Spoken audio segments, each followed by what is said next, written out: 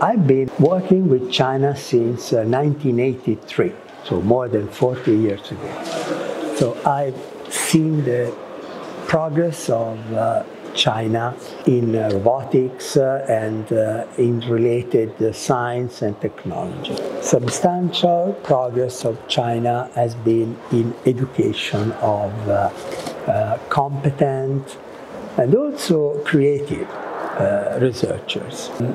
I'm the editor-in-chief of an international journal, and I receive every day papers from all over the world, and the number of papers submitted by Chinese investigators is growing tremendously.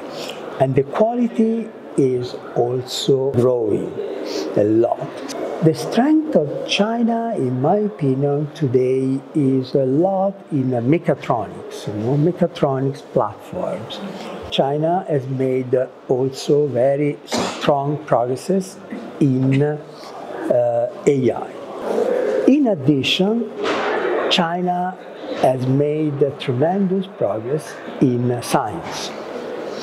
I believe that is a very good point of collaboration between China and Italy.